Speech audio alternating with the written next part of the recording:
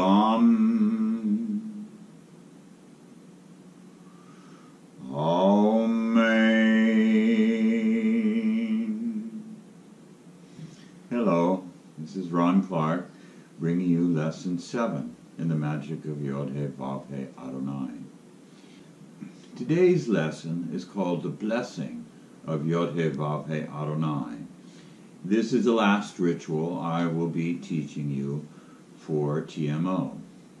It's a very significant ritual and a very intimate ritual.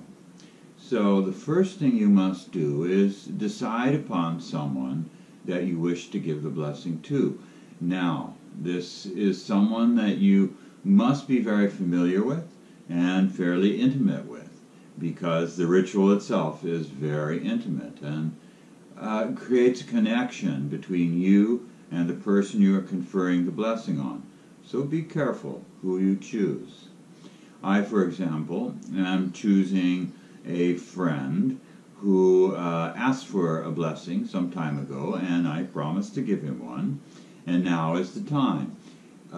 He's a practitioner of TMO, a student of initiation into Hermetics, and someone that I trust, and someone that I believe has a high character. So these are sort of the basics of who you would do a blessing for. You don't do a blessing for just anybody. It has to be someone that you trust, someone that you believe in. So, one thing I want to talk about before I begin the description of the ritual. When we send the energy out with the Rabbono Shalom, I say you send it to the metaphorical edges of the universe.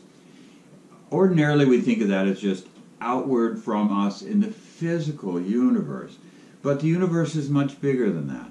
We are sending it out in the physical universe to cover everything within the physical universe. But we are also sending it inward, so to speak, because we send it with our physical body, we send it with our Tiferet self to all of Tiferet, all the individual selves in the universe. We also send it out at the Bina level, at the Chokmah level, and at the Kether level.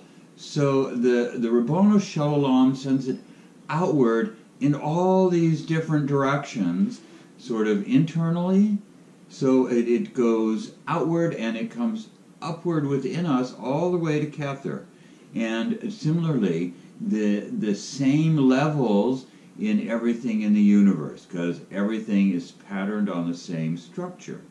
So we send the Rabbono Shalom out, the ADNI Light, out through the entire structure of the universe and all these different levels. Okay? That's an important thing, because in this ritual it's especially important. Now, the blessing ritual starts out with an accumulation of the ADNI Light, exactly like in our last ritual, the healing ritual. So once we have accumulated the ADNI Light, we are going to impregnate it with the idea of conferring a blessing upon the person we have chosen. And we send it out through all the layers, all the levels of the universe, internally and externally, and we touch upon that person as we go out. And then it comes back and it rebounds upon the person. So we are standing then right next to the person we're going to confer the blessing on. Now, we instruct the ADNI Light to surround us and this other person together. We are both in the surrounding, the swirl of ADNI Light together. And once we have that going, we perform TMO with the other person. So when we say Ani, we ignite our Kether, we simultaneously ignite the Kether of the person we're blessing.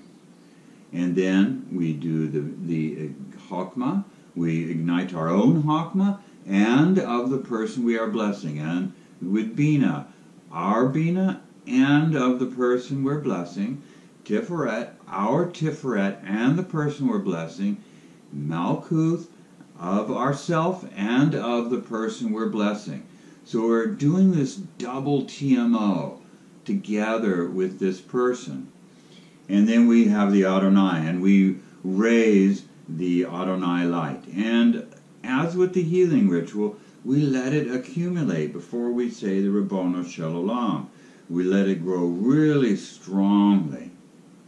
Then, with the Ribbono Shel Olam, we send this Adonai light, which surrounds us both, out into the universe for the blessing. And we touch the edges of the universe. And that's where we receive the blessing on the Adonai light, is it the metaphorical edges of the universe. In other words, we have spread it out throughout the entire universe. Then we draw it back in, and we draw it back in just around the person we're blessing. We don't include ourselves in this drawing back. So we bring the light back on the rebound with the Amen, and it surrounds this person. And that's the end of the ritual, and we come back to our physical self. So, it's fairly simple, but it's also very involved. And as I say, it's very intimate ritual. So, be careful who you're blessing. Okay? Let's begin. Ani. We have our Kether. Yod.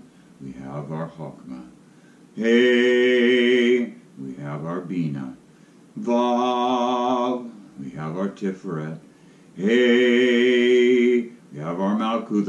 Adonai.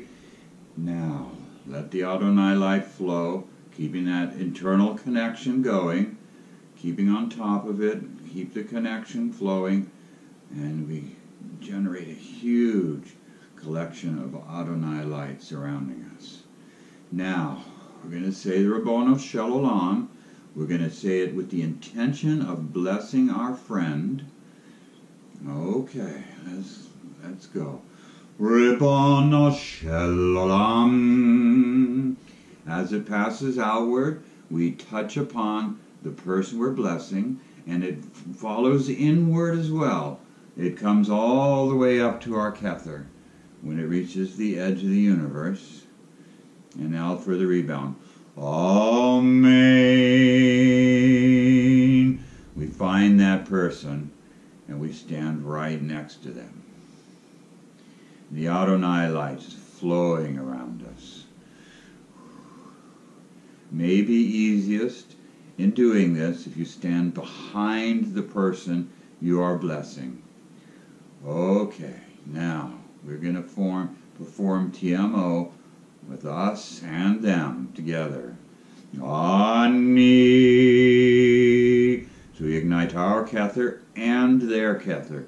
We see it glowing. We see it there, the eye. Yod. Okay, now we have our Chokmah, and they have their Chokmah. Two Chokmahs resonating together. Hey! We have our Bina, and they have their Bina. Two Binas resonating together. Vav! We have our Tiferet, and their Tiferet. Two Tiferet resonating together. Hey! We have our Malkuth and their Malkuth resonating together. Adonai! The Adonai light erupts around both of us together. We are one together, and we let the Adonai light build together. Oh, holding that connection from all the levels simultaneously, in us and in them, holding it strongly together. Okay, now we're going to send it with the Ribbono, and we're going to impress upon this that it is going to bless them. Ribbono Shel Olam spreads outward, and it simultaneously spreads inward, and both of us reaches the edges of the universe, and it comes back upon them only. Amen. Okay, we see them before us, completely surrounded by the ADNI light. It has touched them from Malkuth to Kether, and it blesses them.